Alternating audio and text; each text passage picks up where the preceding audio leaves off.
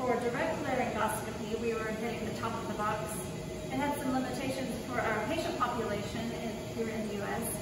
And it also had some fragile seams that we found problematic using, especially on an OR bed. So the COVID-Guard was developed, and we're here today to go over some user tips and things that we have found helpful when we've been using it here in our practice. In addition to the COVID-Guard, we're also using the Neptune suction that are very common in all of our ORs here. Things that you're going to need is a Neptune smoke evacuator ULPA filter. You're also going to need just a standard suction tubing and a 5-in-1 tubing connector. Place it in the port and then attach the suction tubing to the 5-in-1. Next, you're going to tape the tubing to the top of the box, and it doesn't matter really where you tape it, just as long as you tape it up high and have the suction somewhere close to the face. To use the Neptune, you are going to hit the evacuate smoke button, then hit the on, and make sure that the power is to 100. It autos to 40%, but go ahead and increase it up to 100. Also use a 1010 drape by 3M, and what we're going to use this for is just to cover the holes at the front of the COVID-Guard to create a seal. You can again put this on prior to the patient coming to save time. Once it's taped, just roll it up, add some tape, and you're ready to go. Okay, we just put the drape on. We wanted to cover a few more things to set up before your patient gets in the room. We are using, for cost purposes, a trash bag to make our seal. So it's just our regular standard OR trash bag. It is just prepped and ready to go across the top. And I tuck it in so it's getting your patient's way when they scoot over to the bed. Our suction is on, our mask straps are ready, and our monitors are on the bed, our light scope is ready. Our patient can roll into the room. They have their patient mask on. They move over to the bed. It's time to put monitors on. You put your mask straps on with your oxygen. If you don't have mask straps, we like poor man's mask strap as well. Your tree holder in place. Oxygen with your filter.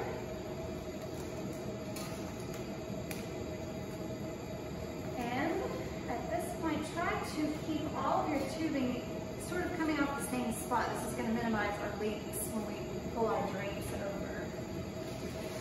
Our suction.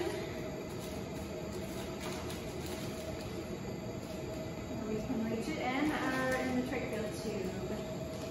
If you're using a laryngoscope, this is the time to get it in the box.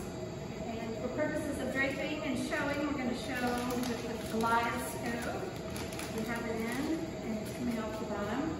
And this is just a standard big size bio bag that will be important for extubation containing everything at the end. We'll show you. So it can be up next to the patient's head as well.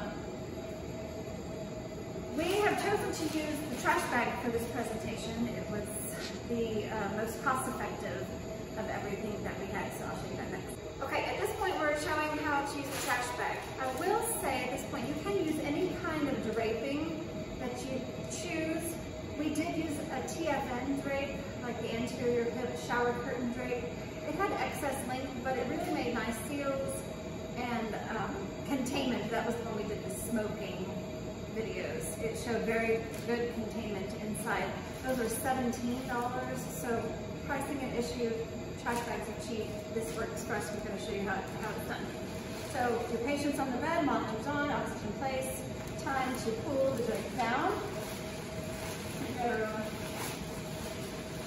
over the back. The seam is right at the top of the device. And come all the way under the device in the back. On the side, where all of your tubes came off in the same place, you can kind of use your drawstring if you've placed it over here and tighten everything down. You can do that again. It's really beneficial to have someone helping you at this point to get the patient in position. Down under the unit on this side, glide scopes coming off the end. And here, we like to make a little, kind of a shelf, so that you have a little workspace on the patient's chest at the end for extubation. Keep everything contained in your bag. After your little shelf is made, tape the drape down across your patient's chest just to get a good seal. And tape where you feel it's going to be best for the surgery that you're doing. If they're working up high, tape it higher. If you have more space and space it fine, tape it lower. Okay, at this point we have taped across the patient's chest. We think it's important to just tape to the device so that in case of emergency, everything can be removed quickly, that you're not taping down to the bed, that this remains easy to remove in case of some kind of emergency that you need to reach a patient. Now we need to poke holes because it is a sealed trash bag.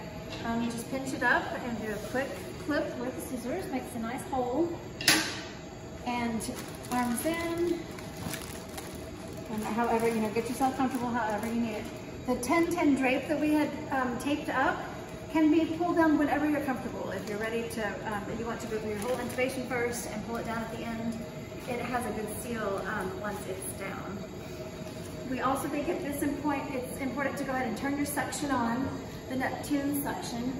And I'll remember 100. And if you don't have Neptune suction with the smoke filter, or you forget to turn it on, you still have good containment of COVID. You just are not suctioning it out to the unit. So if you don't have these, this is still containing everything in one space. You probably need to be more careful at the end, removing everything and keeping it contained in one space. All right, set and ready to go for intubation. More tips. ET tube we've placed on the patient's chest with the oral airway. It's ready to go. The suction I'm going to move and have more readily available, ready to grab. And make sure I have enough length on my glide scope. Additionally, you have left enough slack in your bag that you could have a helper still come in and reach in. You need 5-point pressure. It can help with jaw lift, whatever else you might need help and assistance without contaminating someone else. I feel like everything is very well contained at this point. Okay, we'd like to show a little about the workspace inside the device. We've made this little lip that we keep referring to here, and we think this little shelf lip is important to help contain your droplets in one space so you're not cross-contaminating everything. And the bag, we think, is important. After you use your glide scope, just pop it off and put it in the bag. The mask in the bag. The ET tube or the oral airway if you've used it in the bag.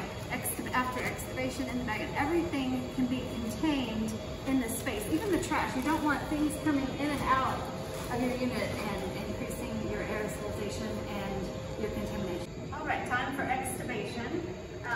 Your patient mask is still in, have it ready on the patient's chest. We are ready to extubate. Extubate. 2 in your handy dandy bag. Oxygen mask.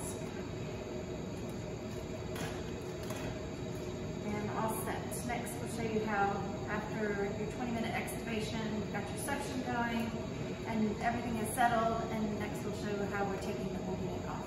We just extubated our patient, they're breathing oxygen. Our 20-minute time has passed, and it is now time to exit the OR.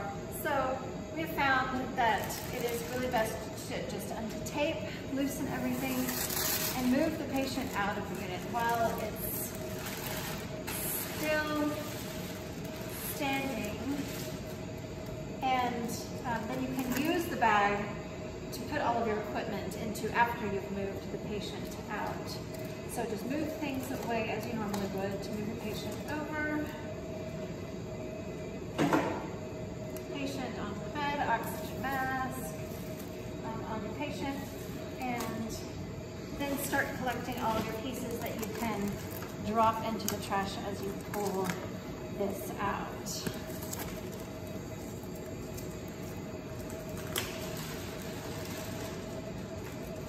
And all your contaminants pieces, bag,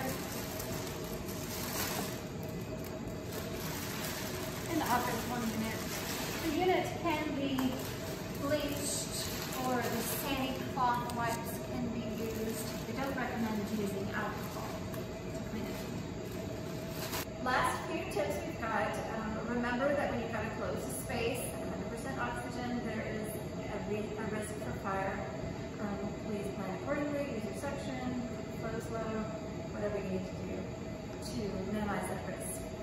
Second, the positioning has been an issue for some people, some cases. If you're going prone, obviously you may have to remove the shield. At the end of the case, put it back on for extubation. Steeped downward could be an issue. Lateral, you could still keep the patient draped and turn laterally. It depends on your surgeon and whatever you can do to meet your needs.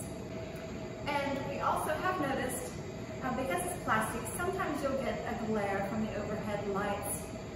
One tip that we have found, if you could turn off the OR lights and position them above you to minimize the glare from the overheads below. It depends on where your lighting is in the OR. We haven't had an issue, but we have had it reported. Thanks for watching over our tips for the COVID-Guard. We helped develop this with International Biomedical, Inc. And we don't profit off of this product. We just produced it in the hopes that it would help to make everyone safer. You guys stay safe.